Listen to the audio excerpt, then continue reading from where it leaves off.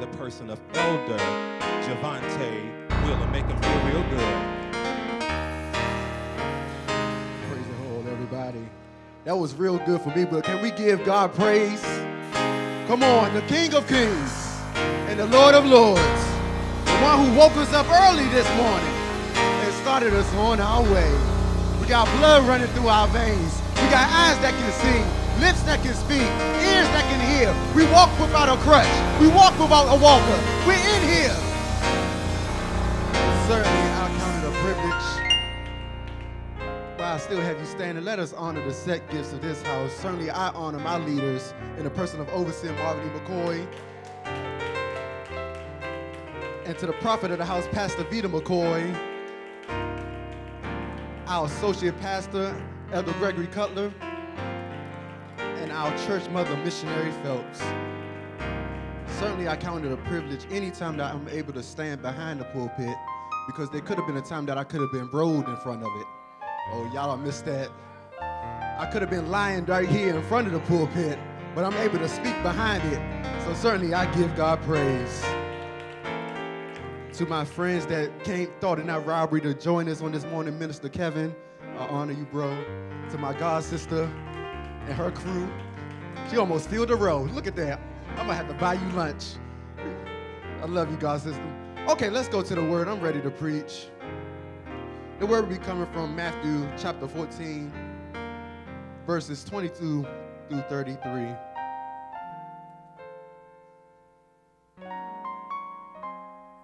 I don't hear no papers turning, so I guess you're scrolling. I hope you're scrolling on the Bible. It's not the time to be on the gram and on Facebook. Hallelujah. Matthew chapter 14, starting at the 22nd verse. It reads, immediately after this, Jesus insisted that his disciples, I'm reading from the New Living Translation. Immediately after this, Jesus insisted that his disciples get back into the boat and cross to the other side of the lake while he sent the people home.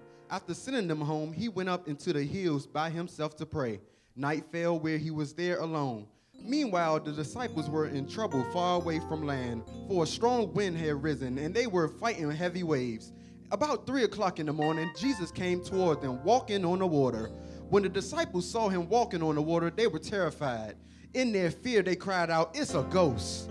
But Jesus spoke to them at once. "Don't be afraid," he said. "Take courage, I am here." Then Peter called to him, "Lord, if it's really you, tell me to come to you, walking on the water." Verse 29, "Yes, come," Jesus said. So Peter went over the side of the boat and walked on the water towards Jesus. But when he saw the strong winds and waves, he was terrified and began to sink. "Save me, Lord," he shouted. Jesus immediately reached out and grabbed him. "You have so little faith," Jesus said. "Why did you doubt me?" When they climbed back into the boat, the wind stopped. Then the disciples worshiped him. "You are really the Son of God." This is the word of God for the people of God. We say thanks be unto God. Before you take a seat, I just want you to preach to your neighbor for a few moments and tell your neighbor, "I had faith in the storm." That was the wrong neighbor. They didn't get excited on your preacher voice. Say, "Neighbor, I had faith in the storm." Father, we just thank you for this privilege, oh God, to be able to speak to your people, oh God. Sit me down and you rise up, oh God. Let them hear you, oh God. God, move by your power, move by your might, oh God. Let I have clarity of speech, oh God. God, let it get to their hearts, oh God. Let them leave refreshed, oh God. Let them leave encouraged, oh God. Let them leave empowered, oh God. God, let them walk away with strength to fight another day. It's in Jesus' name we pray. Amen. You all may have your seats. I had faith in the storm. Now, on this past Thursday, we all had a visual of how life can go sometimes while we on our journeys.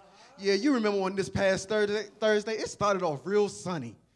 Clear blue skies, birds chirping, nice breeze. If you were privileged with a sunroof, you probably had it open. And everyone was outside doing outside activities. And then around about 3:30 p.m., dark clouds started to form.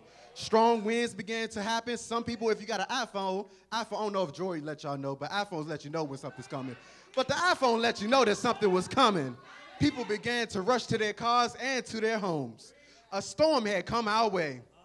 For some, it caught many of us off guard. I know it did for me. I was on the route. I was on my walking route. I was like, no, I got to go. So I hurried up on my good walking route. So I come to tell you, so it is in the natural. It's in the spiritual. It seems like the moment you had a completely great day, then here comes the storm. Storms cause delays. Storms make you uncomfortable. Storms cause damage. Storms are very inconvenient, but I want you to think about it. I want to think about your personal storm. That moment you received the check, then all of a sudden something want to break in your house. That moment you got hired on that good job, then all of a sudden a coworker want to come and try to make you lose your job. Okay, that wasn't for you. Maybe you got saved and all of a sudden your family members wanted to start acting crazy. Okay, maybe that wasn't your story. Maybe you decided to stop drinking. Now everyone wants to invite you out to happy hour. I'm talking about storms. And certainly that moment you decided to control your flesh. Then all of a sudden everybody want to hit you up in your DM. Those exes want to hit you up like, oh, I miss you. What you doing? Storms, I tell you, I have good news to tell you. I have news to tell you. Storms, even though storms will always happen, storms are just temporary. And in this atmosphere, you are either entering a storm, you're currently in a storm, or you're leaving the storm. But remember, storms are temporary. Now, on my good job that makes me able to pay my tithes, if you get a job, pay your tithes, saints. My good job as a mailman, we often have to work in and through storms. Now, we can't control the storms. I certainly can't call out every time Channel 5 say, oh, it's a storm coming, because I ain't got that much leave to keep using every time a storm comes. So they tell us we have no choice but to face it. I'll never forget, it was my first day being a postal worker, and it just decided, our training, the way the post office works, you have to shadow the first day. So that means you don't carry no mail. You just walk behind somebody else that got a route. So I was like, cool, I can do that. I don't got to carry nothing. I don't got to work. All I got to do is walk and look at you do what you do. I was like, okay. So I had to shadow my trainer on his route. And in the middle of the day, I noticed he began to put on his rain gear. Now, a big storm had came out of nowhere. So me being me, I sat in the truck. I said, it's about to rain. You got your gear. I don't have nothing. My trainer had experience with handling storms. You'll catch it in a minute. My trainer said, come on, this is a part of the job. And I don't know who this is for. This is a part of the job. Then you will see it through. Our assigned task was to deliver no matter the condition. Life will bring you storms, but God is giving you ways to finish your assignment in spite of. So I'm going to tell you about my story. That was day one. But day two, I'm telling you, I was prepared. Day two, now the way the post office works, day two, you get the carried mail now, but you split the route in half. So he go one way of the street, I go the other way. But this day, I had bought my rain gear for just in case purposes. That means that the last storm prepared me for the next storm. Oh, you better learn how to learn these lessons from your storms. Don't walk into the same ditch that you walked in before, but learn from your last storm. It was just preparing me for my next. Now, for years, I feel like I'm a pro. I'm a vet at working through storms. And David said it was good to me to be afflicted so that I might learn your decrees. I know it sounds crazy, but it was good that I was uncomfortable. It was good that I suffered inconvenience. It was good that I had to feel unprepared, but now I can handle it. Now let's get back to our text found in Matthew. Let's go to our text to see how a storm was handled. Immediately after Jesus had just fed 5,000 with 5 loaves of bread and 2 fish, he just did it. He told the disciples, y'all get back in the boat and cross over to the other side of the lake. And he sent the people home. Why he sent the people home? After sending the people home, he went up to the hill to pray by himself. Night fell while he was there alone. Jesus went to pray alone. He made time to pray to the Father. I said he made time to pray to the Father. Wouldn't it be amazing if believers made time to pray? Not just when tragedy happens, but when things are going good. Can you set aside time to talk to the Father?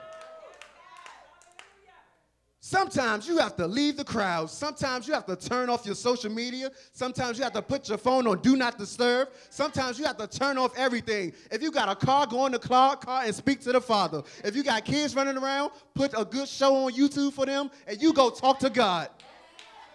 But it's time for the believers to get back to speaking to God. If you speak to God, you'll be prepared for your next storm. And here at Judah, in case you didn't know, we have a prayer line Monday, Wednesday, and Friday at 6 a.m. Okay, you can't get up at 6. That's why we record the line. So you can pray whenever you wake up throughout the day. Okay, maybe you don't like calling in on phone lines. Okay, we have a monthly prayer gathering here at Judah. Every first Wednesday here at Judah. You know, just come and just experience the power of prayer. And she didn't tell me to do this, but certainly we have a prophetic prayer breakfast coming up. So go ahead and get a ticket. You know, it's only $49. Don't look at me strange, because you know what you spent $49 for. There's a special Ziploc bag that you bought 4 of them. There go your $49 right there. But go ahead and buy that ticket. She didn't tell me to do this plug, but go ahead. So be able to learn about prayer, so that you can know what they're saying, so you will learn to pray besides when you have food in front of you. If you are grown, you should not be saying, now I lay me down to sleep. You should be able to intercede. Here at Judah, the model of prayer, we do the Acts model. That's adoration, that's confession, that's confession, thanksgiving, and supplication. So go ahead and do that. But learn how to pray, and not just when things are going bad. And pray for yourself. I believe in agreeing with somebody. Find you somebody to pray with you. You gossip enough, so why can't you pray with somebody? So let's get back to praying. I'm sorry, I didn't mean to go off that far. So Jesus was praying after a victory, and then the disciples were already en route and encountered a storm. The text said in verse 24, meanwhile, the disciples were in trouble far away from land, for a strong wind had risen, and they were fighting heavy waves. They were too far to go back to the shore. And I don't know who this is for. You are too far to go back. You left there for a reason. You were told to go in. Some of us was pulled and dragged out of it for a reason. Do not go back. Even after a victory and during the storm, your assignment should be pushing forward. Jesus came toward them walking on the water. When the disciples saw him walking on the water, they were terrified. In their fear, they cried out, it's a ghost. They thought it was Casper out there. It amazed me because the disciples shows us their growth in storm management. AP Color, you're a Bible scholar. In Matthew chapter 8, we already see that the disciples had already encountered a storm in the Bible. And at that time, Jesus was on the boat, asleep while the storm was going on. But this time, they were afraid of the storm. And then they woke him up, and he calmed the storm. Now, in our current story in Matthew 14, the text shows us that it wasn't the waves and the storm that brought them fear. It was what they saw coming while they were in the storm. They had to label it something because they had never seen it before. And just like the disciples, you are experiencing something you never seen before. But verse 27 shows us that Jesus spoke to them and said, don't be afraid, he said. Take courage, I am here. Then our boy Peter called to him, Lord, if it's really you, tell me to come to you walking on the water. Jesus said, yes, come. So Peter went over the boat and over the side of the boat and walked on the water towards Jesus. Now here in Judah, we believe in learning about faith, teaching about faith, exhibiting faith. So Peter in this story showed us faith in a storm. Just a few teaching on faith. Faith is the trust of someone or something without logical proof. Faith makes things visible that are invisible. Faith is that unquestioning belief. Faith is seeing before seeing. Faith comes to the mind that faith proves to the mind that this is real, but when you can't see it. Faith is the substance of things hoped for, the evidence of things not seen. You already have faith. Faith requires action because faith without works is dead. Having faith is intentional. Help me out, overseer. Yes, I'll help you out, son.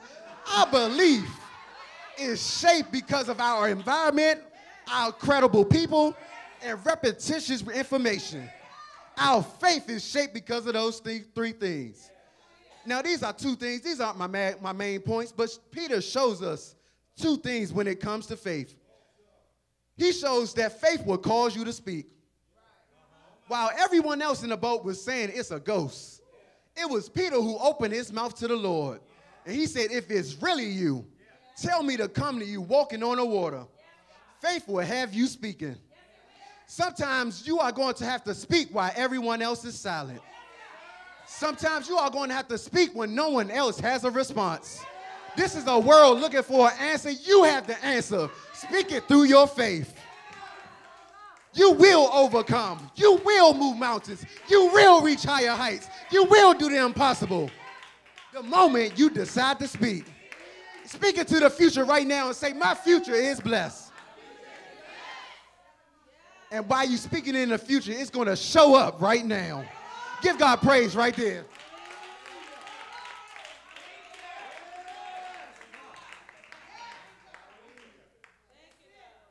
Certainly, faith will have you speaking. And point number two, faith will cause you to step. Not only did Peter speak, but the Bible tells us that he went over the side of the boat and walked on the water towards Jesus. So many scholars and Bible scholars want to talk about he had lacking faith and all this, that he drowned and all that. I'm concerned about the fact that he walked on water. Faith will have you do the unthinkable, just like Peter. Now, Peter was already a fisherman, but he had never walked on water. By he being a fisherman, this is just my thought. This is not Bible. This is just my thought.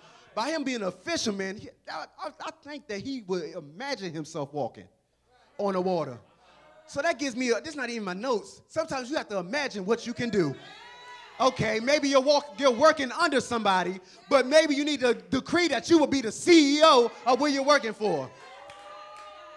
I'm sure Principal McCoy, Pastor Vita McCoy, I'm sure when she was a teacher, she saw herself in the principal's office. Now she gets to tell people what to do. You have to see yourself before it shows up. Faith will have you stepping out by yourself, my God, and that's the point that people don't like. Being alone is something we do not like to do. I understand there's some married folks in here, but even sometimes you got to keep it to yourself sometimes. Because faith will have your spouse saying, what are you doing? God gave me this. That's the only response you can tell them. Faith will have you doing the unthinkable. It will have you stepping out by yourself. Sometimes you can't even tell your friends. Joseph in the Bible couldn't even tell his brothers without them wanting to hate and do all the other type of things. But even Joseph came up on top. And that's the word for you on today. You're going to come up on top. While everyone, even the ones that should be walking with you, will sometimes remain in the boat.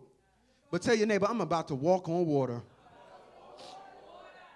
In this text, the boat wasn't just a form of transportation.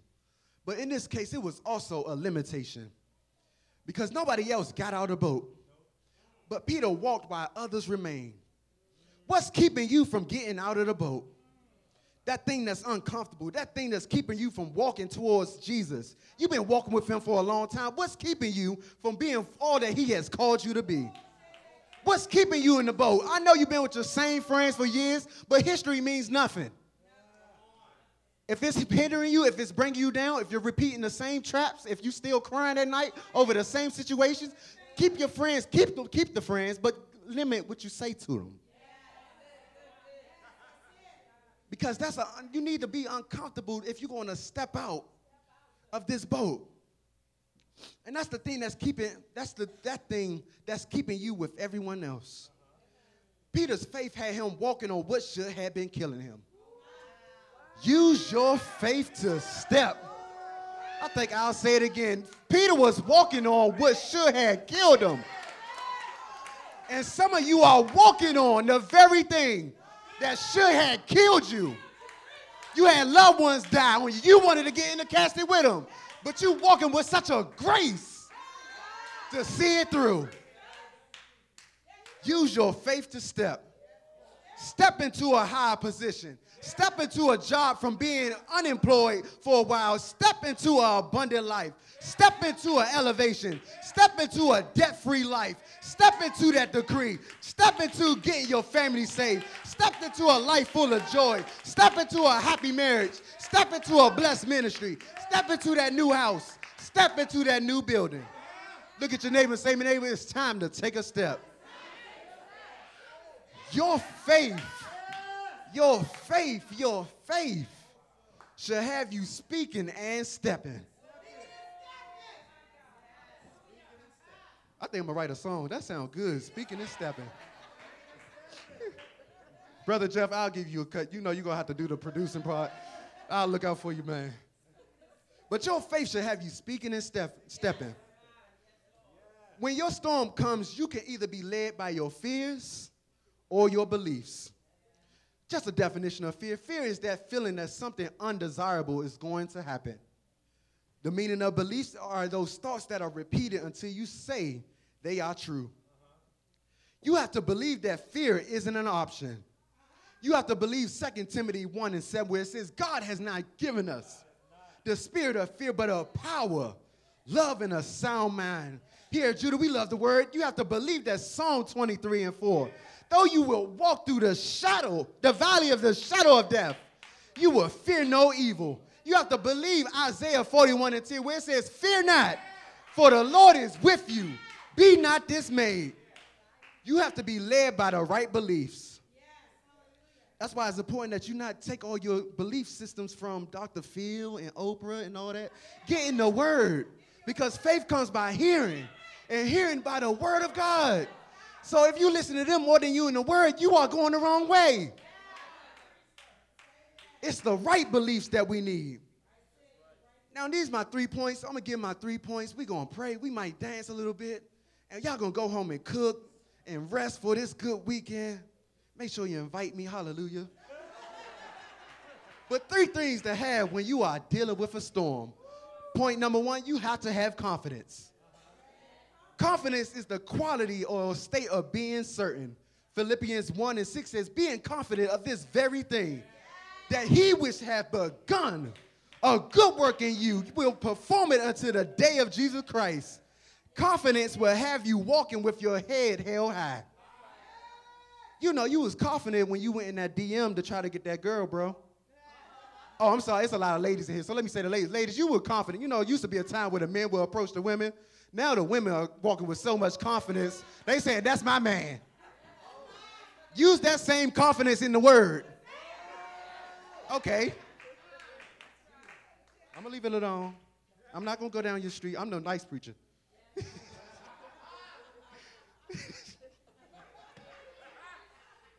Point number 1 was confidence. Point number 2, you have to have courage.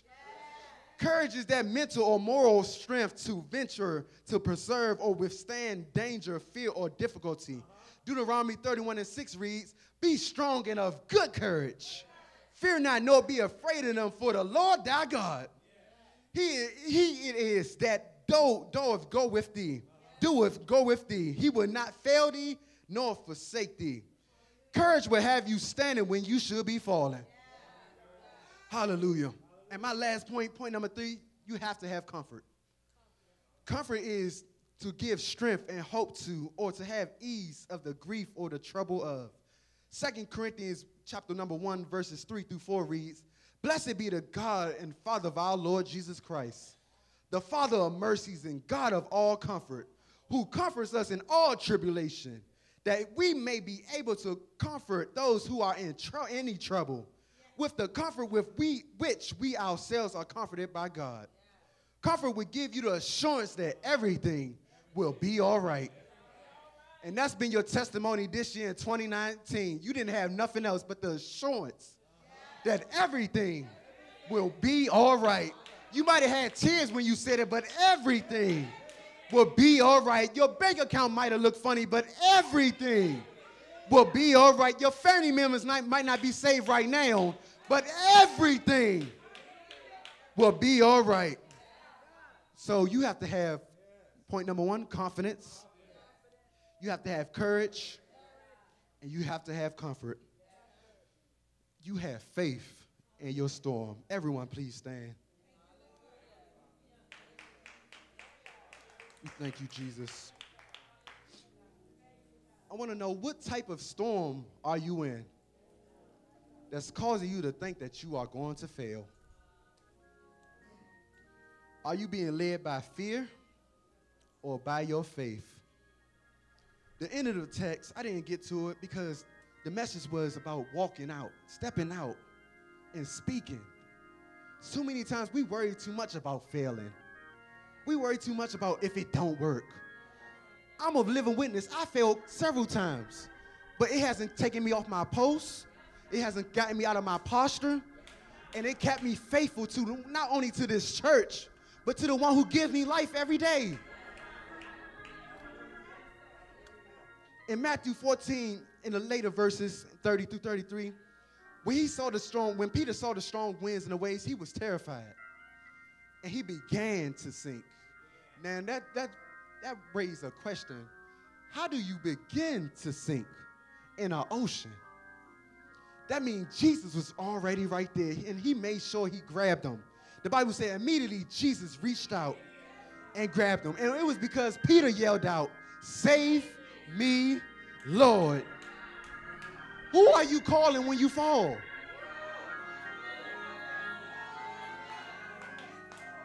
The only thing alcohol and weed, marijuana, whatever you want to consider it, the only thing, sex, flesh, anything, the only thing that stuff can do is give you a temporary fix. So why aren't you calling on God who can give you a permanent fix?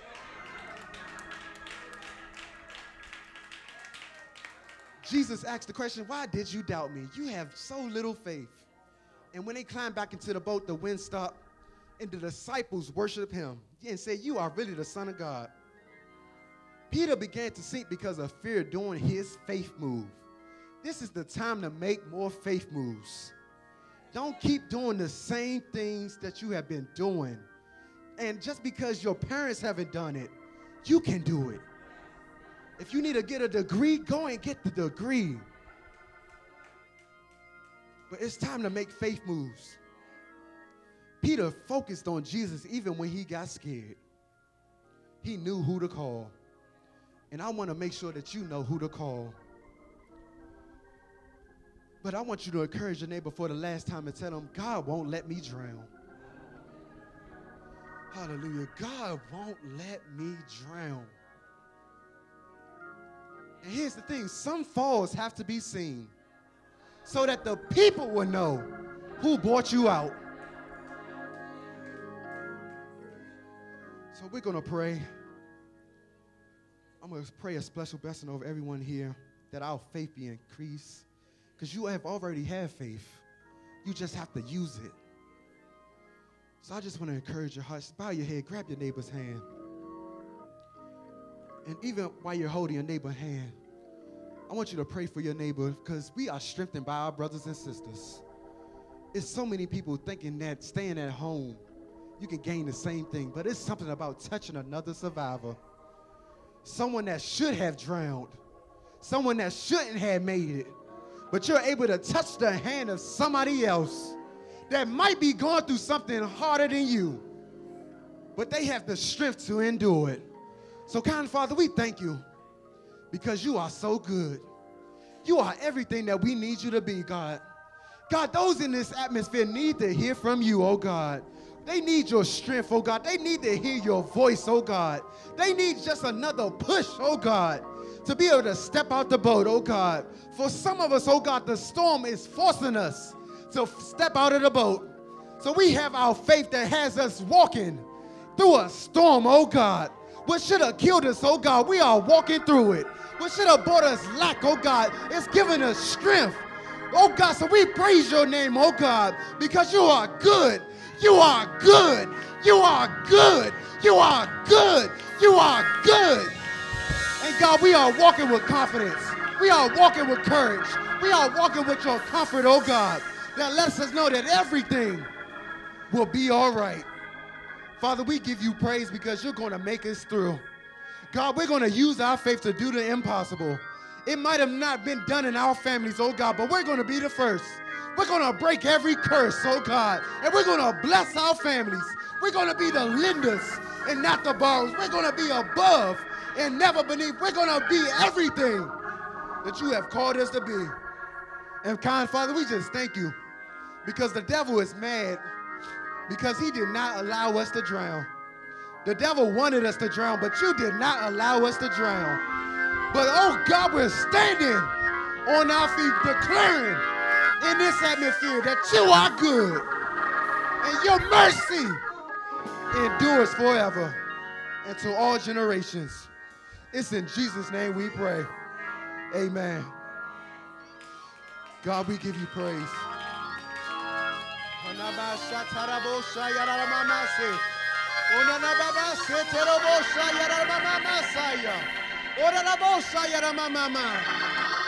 What didn't work last time is going to work this time. Write the vision and make it plain. And I promise you, it will manifest. And you will see it. Because my faith is increased. And my faith is active. And we're decreeing and declaring that all is well. Hallelujah. All is well. All is well. All is well. All is well. Hallelujah. Oh. Hallelujah. Now this is about to be crazy, but I want you to give God praise for the things that did not work, because things are about to turn and work in your favor.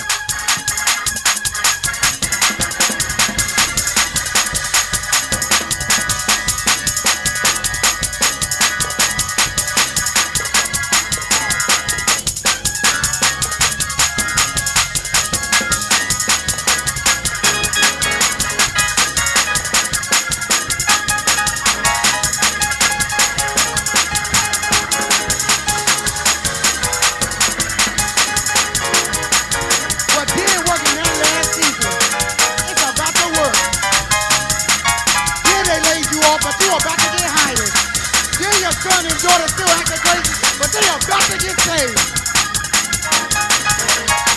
Hallelujah.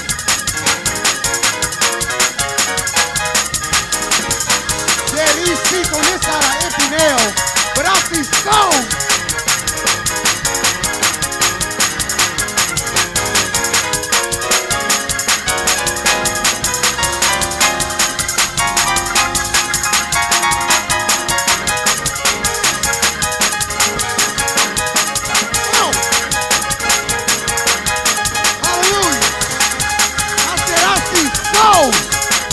Your brother, your daughter, your sister, your cousin, your family member is about to fill these seats. And they are about to be saved.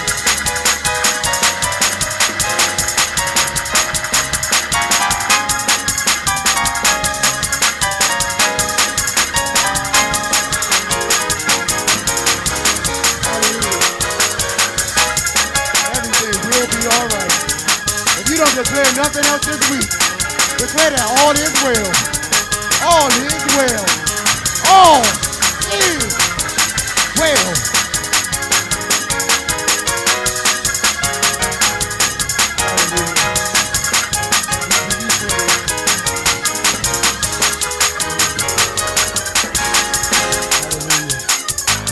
Hallelujah.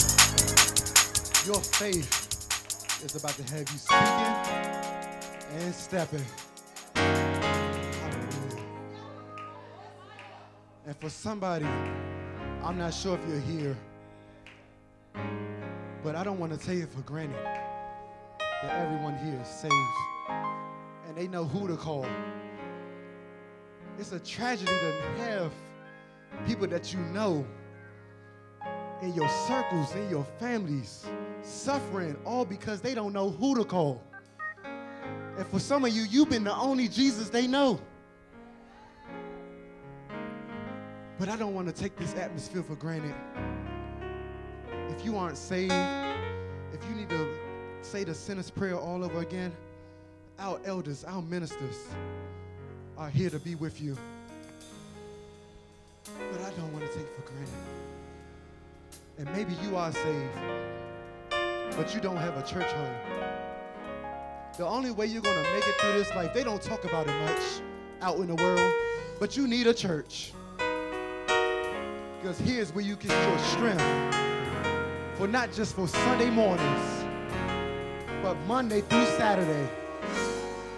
So you need a church home. I've been here for 15 years, and these pastors are great.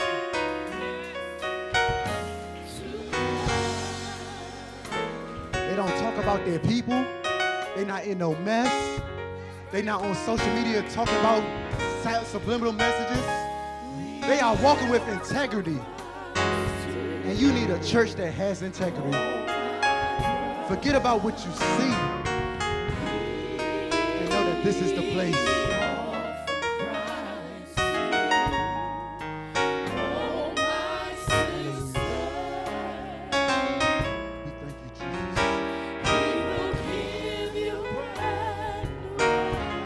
We'll wait for you.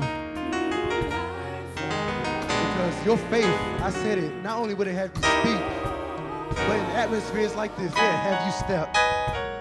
You'll say, excuse me, neighbor, but I need this right now. Even if you're the only one stepping out. So we thank you. Thank you, ministers. Thank you, elders. We have done what we are called to do.